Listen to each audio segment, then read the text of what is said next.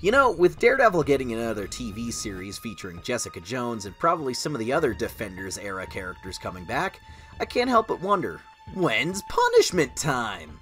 Jon Bernthal's portrayal of the character was a fan favorite and one of the most enjoyable things to come out of that little branch of the MCU. Maybe I went on record as saying I didn't totally love the writing in his solo show, but Bernthal was perfect and I can't wait for him to return to the character.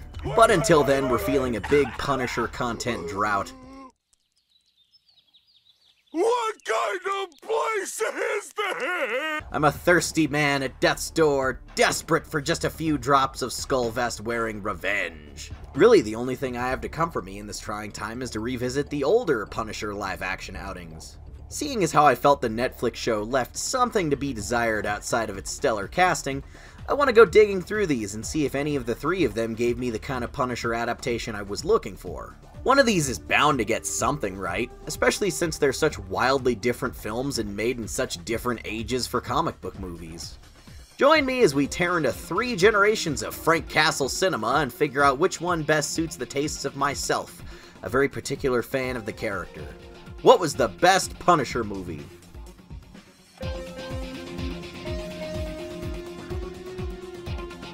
The 80s wasn't exactly the highlight of Marvel's cinematic saga, with such lovely entries as the original Punisher, Red Sonja, and Howard the Duck! That's why he's the GOAT! The GOAT! It's funny to me how the second theatrically released mainstream Marvel movie adaptation had to be that, and the third was this. You couldn't get any more polar opposite if you tried. This was around the time of Donner's Superman trilogy and Burton's Batman movies, and you'd think bigger characters like Spider-Man or Captain America would get some kind of big-budget Hollywood treatment. Sure, there were plans, but nothing finalized in this decade. I guess the Punisher just fit the world of the 80s more. It's a dark, cynical, violent story with no clear hero and lots of guns. The elevator pitch was probably like, imagine Death Wish meets The Godfather, and it got the stamp of approval before they even knew it was from those silly comic rags for dumb babies that would never be profitable in theaters. Dolph Lundgren may not have been my first choice to play Frank Castle, but once you see him in the role, it's like, damn, that guy really looks like Frank Castle, at least circa the 1980s. It's like he leapt right off the page to stab you. What's fascinating about this movie to me is that considering the time period, the budget, the stigma around comic book characters, and how easy this particular character is to screw up, this one's a really solid first try at adapting the Punisher. It's got plenty of flaws, primarily a very start-and-stop pacing and some scenes that tend to lose my interest, but the actual Punisher-ness of it all has been well established. The movie lights up when he's around. The way he fights has a lot of variety and creativity, and sometimes his wacky schemes to catch the bad guys end up being really convoluted and excessive. But that's the charm! He's like a competent and successful Wile E. Coyote in a world full of roadrunners. This movie's got the right amount of cheesiness that I feel like he should be wearing the skull vest and the white boots and gloves. In this script, that wouldn't have been out of place at all. This is already in the realm of violent and campy. It's baffling to me that they'd stop so short of fully committing by omitting the costume. It even has some wacky comic relief side characters like Shake, a guy who hangs out with Frank Castle in the sewers and only speaks in rhymes. Pay they will, and all for naught. The children will be sold by the slave trade. They'll be bought. My God, man, don't you see? This is a result of your 5-year killing spree. Why do we draw the line at the logo on his shirt? Instead, the skull is just on the tip of Punisher's knives, which isn't nearly as cool.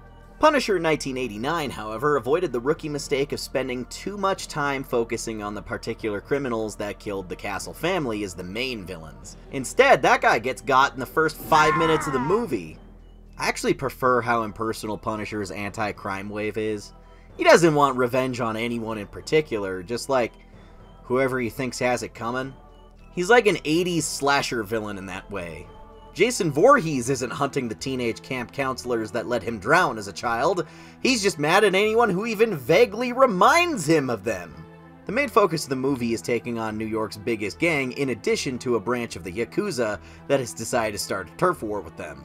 So the Punisher's just caught in the middle of both groups. I think the Yakuza leader, Lady Tanaka, is a really cool villain and a nice change of pace from the usual wise guys in business suits that Frank has to battle. I just wish he had more direct confrontations with her because she's more of an antagonist for the other crime boss, Gianni Franco.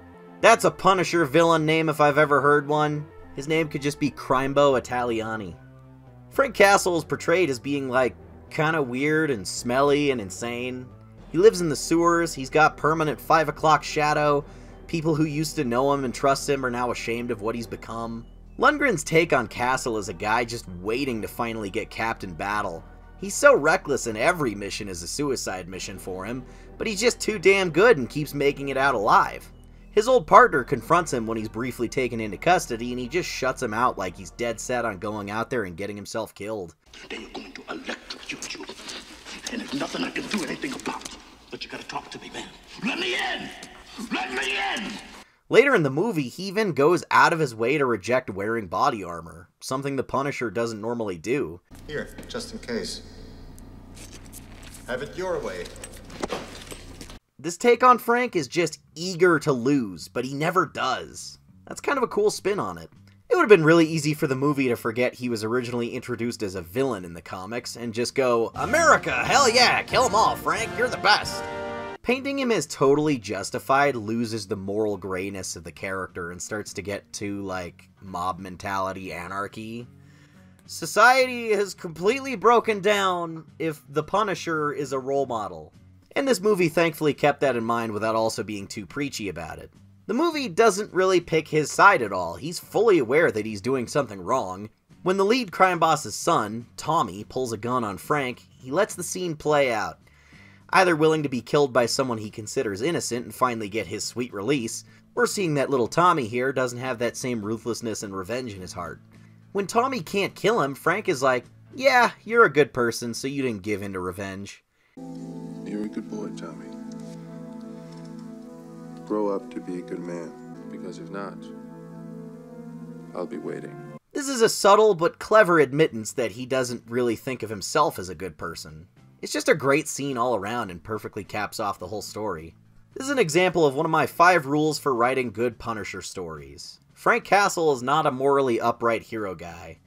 Sure, the people he kills are generally pretty terrible and the world probably is better off without them, but the story can't endorse what he does because for all intents and purposes, he is a highly prolific serial killer. His choice of victim just happens to be skilled criminals and other killers, rather than like women who look vaguely like his mom or something. But scenes like that last one show that he's not a completely heartless and evil person. A good Punisher story can help us understand his motivations, but also make sure that we know he's deeply flawed. He's the tiniest bit noble in the right moment, but his personal mission is also very selfish and self-destructive. And to an extent, he's a pretty sick man. Like, he doesn't need to go around tying dudes' intestines to trees or giving his girlfriend Elektra a bronzed human heart that he cut out of a crime boss. That stuff's wacky and over the top and too far. Chill out, Frank. This riding the line of being a twisted maniac and kind of a hero, sort of, but not really, is what makes the character so divisive. But it's also what makes him interesting and complex, to me at least. I think anyone who says the Punisher is a flat character just doesn't know what they're talking about. However, a lot of these tend to avoid delving too deep into Frank's character and spend most of their time piddling around with various crime bosses and their interpersonal drama as the punishment approaches like that moon in the Zelda game, coming to crush all their meaningless quibbles like a colony of ants under a boot. This brings us to... oh, the f***ing goddamn heater, I'm gonna lose my... the first Punisher film in a post-Garth Ennis world. Even back then, they were having to rein in his childish ideas and blind superhero hatred. Like Bumpo's body fat being used to smother the Russian to death, or half the storyline being about making Wolverine and Daredevil look incompetent and pathetic.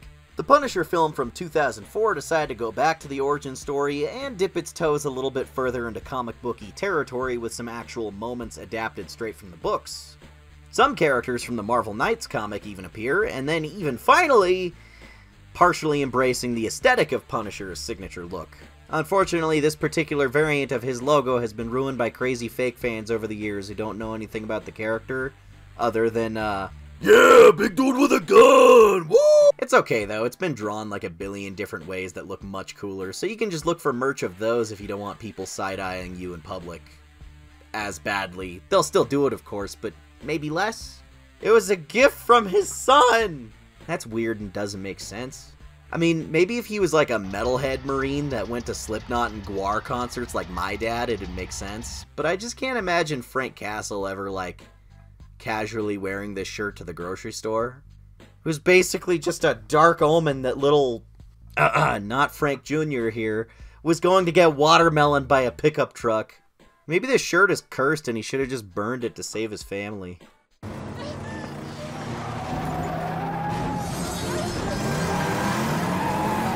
Splatter spree. Anyway, in this universe, Frank Castle is an undercover FBI agent that runs sting operations against the mob. One day, a routine mission results in the death of the son of notorious maniac John Travolta, Howard Saint, with vengeance being a particularly big theme of this story, if you've noticed. The Saint crime family retaliated against Agent Castle by wiping out not just his family, but his entire lineage. Every branch of his family tree is killed at a Castle family reunion. His aunts, his uncles, his parents, his cousins, his nieces, and nephews. It's so excessive just how many family members are killed all at once. Like, this is Uchiha clan levels of massacre. Ironically, as cartoonishly over the top as this is, I find it way less disturbing than Punisher's comic origin. Turning the death of Frank Castle's family into a big, epic, multi-man gun battle turned high-impact car chase with brawling and headbutts and shooting and BAM! Just sucks the terror out of it. Now it doesn't feel like this random, awful thing that could have happened to just anyone. It was a more personal mission of revenge against Frank specifically that, like, escalated to the point of being ridiculous. That and we don't really get to know any of these family members at length before this happens, so they're just scores of NPCs that we only really feel bad about because we know they're somehow related to Frank. You'd think in a movie this long they'd try to flesh out more of these characters, but that runtime's devoted to the middle section of the movie where long stretches of nothing really interesting happens. One of the major reasons I never really loved the 2004 Punisher movie was because I always felt the glacial pacing killed a lot of my hype. It's cool that so many characters from the Marvel Knights book made it here, those being Punisher's quirky trio of neighbors in his apartment building, but I feel like too much emphasis was placed on them in an attempt to humanize the stone-hearted murder fella. But at least, that wasn't in vain. If there's anything this movie can claim to have over the other two, it's that they did a really decent job of making the Punisher of all people seem like a likable guy that isn't completely fucking terrifying. Thomas Jane portrays the Punisher with a more understated sadness than an unbridled rage. He's like a broken man that has nothing left and no reason to smile, and you do feel for him. It's nice having the neighbors reach out to him, and he's like not really receptive to the pleasantries, but he's polite enough to go along with it. If there's any version of the character that had the tiniest shred of, like, heroism and honor, it's this one. That being said, he's still solid when he's doing his Punisher thing. It's just a small segment of the movie by comparison. Hey, he's even got the vest from Punisher Year 1. Rather than Frank in his full outfit chasing down criminals and putting a boot down the collective throat of organized crime, a lot of this movie veers off into the somewhat ridiculous territory of him psychologically terrorizing Howard Saint by gaslighting him with, like, elaborate pranks. He stole Howard Saint's wife's car and parked it in front of a hotel and put down a fake fire hydrant and called the parking commission to get parking tickets on her car and then returned her car and then planted her earrings on Howard Saint's gay best friend's bed so Howard Saint would assume that his wife was having an affair with his friend who he didn't know was gay, but also Frank took pictures of the friend posing as an anonymous blackmailer to also orchestrate the areas that he would go to further implicate him with the wife. Also, there's a deleted scene where I'm pretty sure Frank makes a veiled homophobic remark and, I'm gonna go smoke some cigarettes. You don't smoke. This really is based on Garth Ennis comics. This is a lot of shit, and at a certain point I feel like it would make more sense to just blow them all up with an RPG or something. But the point was to make Howard Saint feel like his life was blowing up and trick him into killing the people he loved most. I get what they were going for, and Punisher is one for some really over-elaborate plans to get the bad guy, But after a while, this just feels like overkill, and it was a lot less fun to watch than him rolling through a guy's house with a bulldozer or something more blunt and stupid. The actual action scenes are really cool when they finally do get around to them. The battle with the Russian has to be like top 5 comic book movie fights, though. It's just so much fun. Frank Castle's got a cool souped up muscle car with extra armor, he's got all kinds of traps and secret weapons in his apartment, and he's pretty handy with a shotgun when the time comes. There's just so much slow, introspective downtime between. But like, for characters that aren't Frank, which is weird. Do we need this scene where a random hitman comes into the diner and intimidatingly plays guitar at the Punisher in a slow, moody scene like it was a Western? In fact, a lot of this movie's vibes are like a Western, with these slow, tense standoffs between him and the bad guys, and just the general sound of the score. That guy that blew up off screen becomes Jigsaw in the PS2 game and steals an Iron Man suit from Stark Industries. Though I will commend this movie for not just trying to be mindless violence. It was going for something, and its successfulness is kind of like, you know, up to your personal interpretation. The opposite end of the spectrum, where it's just shooting and blood without any substance, would be just as irritating. Surely the next movie would find a happy medium, right?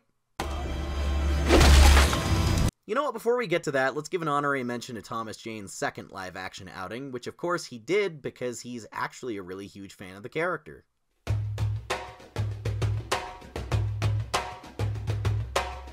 Okay, yes, technically this one is an unlicensed fan film, but it was produced by a lot of official people working in Hollywood, and the cast includes, yes, Thomas Jane, and also, it's Ron Perlman!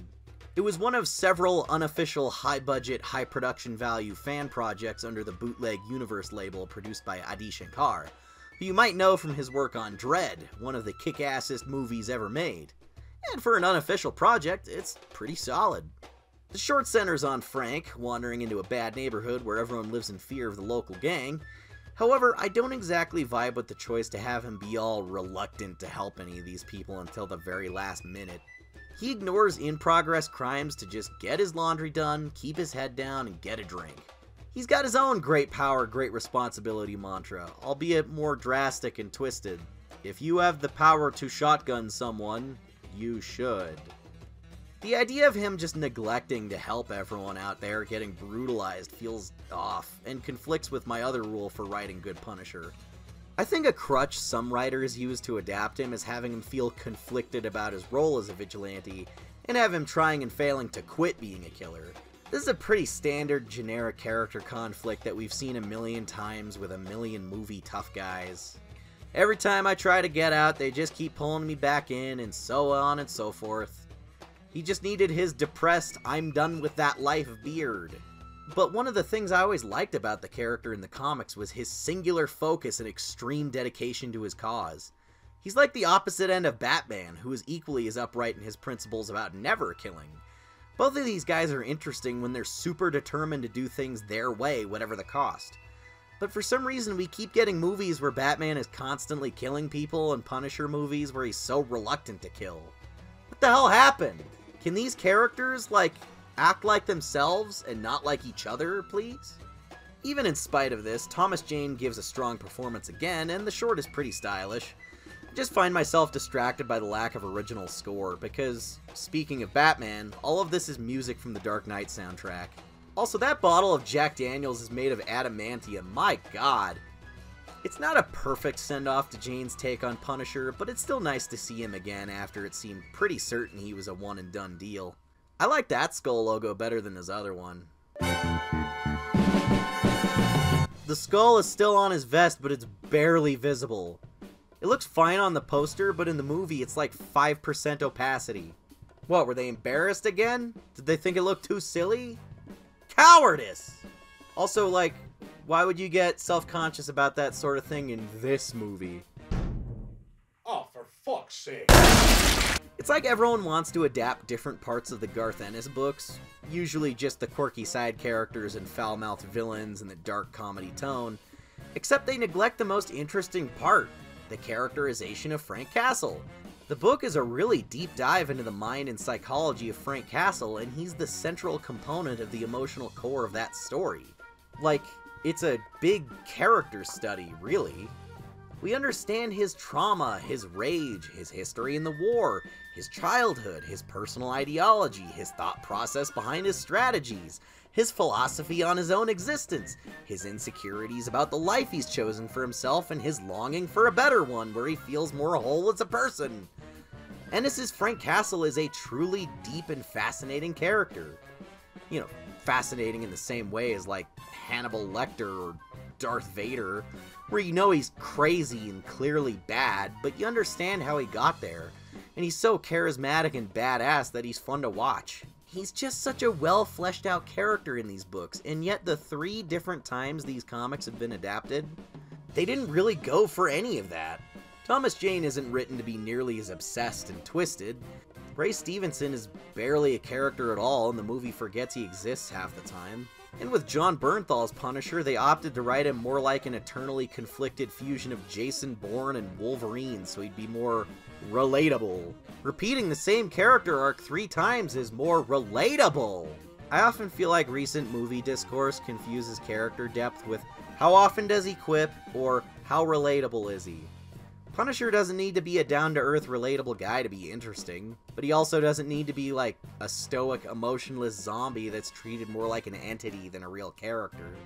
I'm going to be saying all of this again in a few years when they finally make that Spawn movie that barely has Spawn in it. All that being said, I don't love this movie's take on Frank that much. We skim over the origin this time, and now Frank's been at large for a few years doing his thing, until one night he accidentally punishes an undercover cop and creates a nemesis in Jigsaw. Who, like, by decades predates the villain played by Tobin Bell. A criminal that Frank horrifically deforms but accidentally leaves alive. So Jigsaw is putting together a huge revenge plot, and Frank's just sort of moping around about hitting an unintended target, so he's heavily considering hanging up the vest. But he just loves punishing too damn much. Plus, the family of the dead undercover cop is now in Jigsaw's sights for revenge, so Frank has to take on the uncomfortable job of being a protector instead of just mashed potatoing people. Jigsaw is the big standout of this one. He's the best villain these movies have had yet. He's just so cartoonishly evil and vile, and the practical makeup for his facial scars looks really good. He's so chilling, and his face gives you a slasher villain vibes like Freddy Krueger.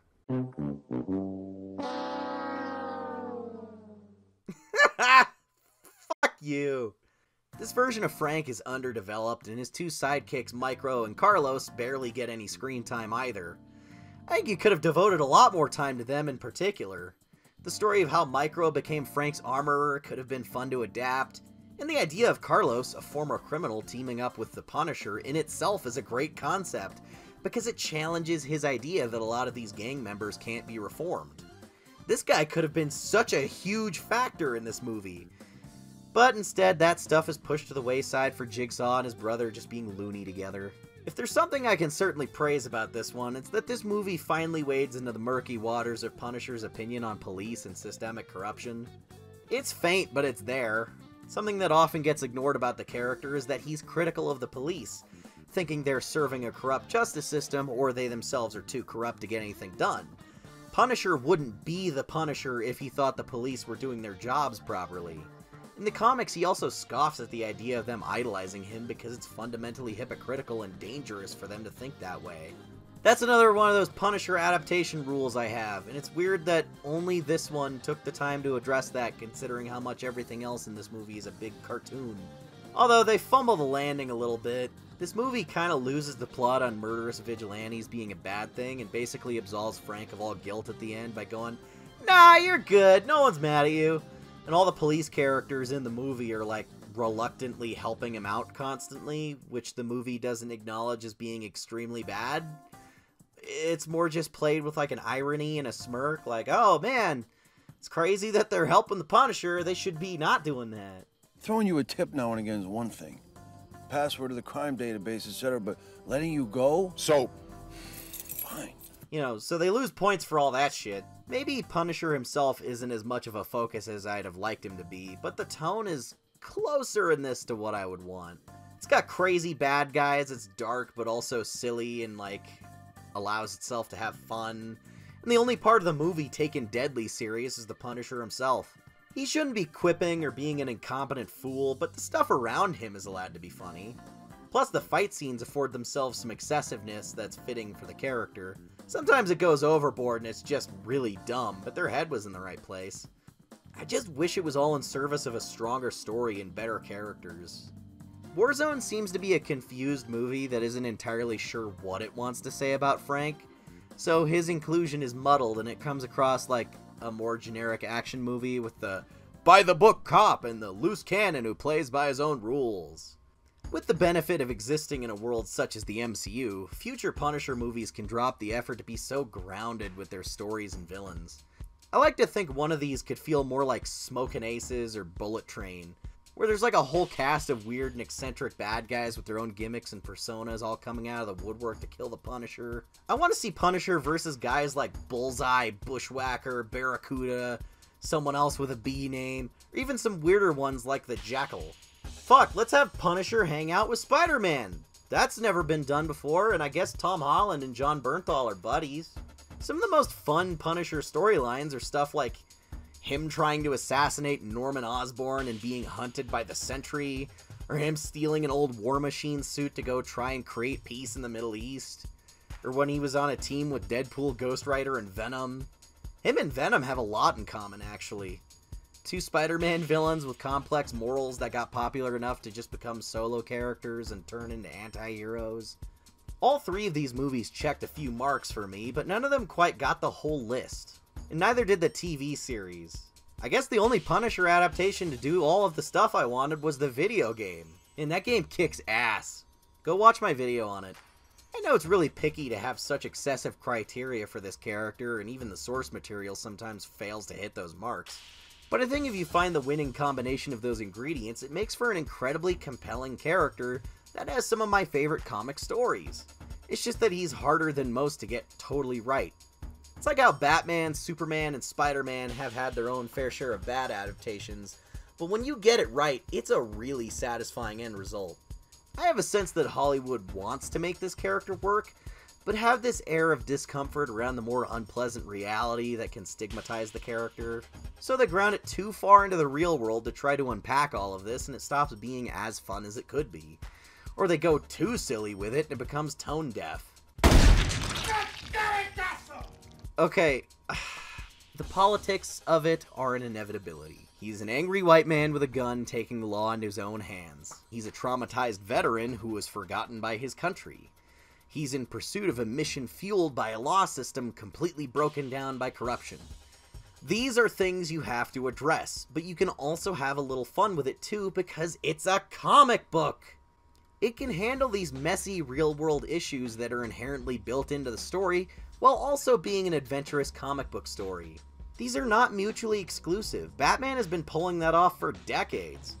His newest movie addresses incel conspiracy nuts planning acts of domestic terrorism and has scenes of him solving funny riddles on a card and wearing bulletproof super armor and making out with his girlfriend that likes to dress up as a cat. I think The Punisher deserves the same kind of efforts from a movie or a TV show adaptation. But a show about comic-accurate Punisher would get boring and repetitive. He's just killing criminals over and over. Yes, and you can make a fun series about a crazy sad guy going on a revenge rampage against hundreds of armed criminals. We're on John Wick 4. Yes, you can make a show about a serial killer vigilante that's disconnected from his humanity. We're on Season 11 of Dexter.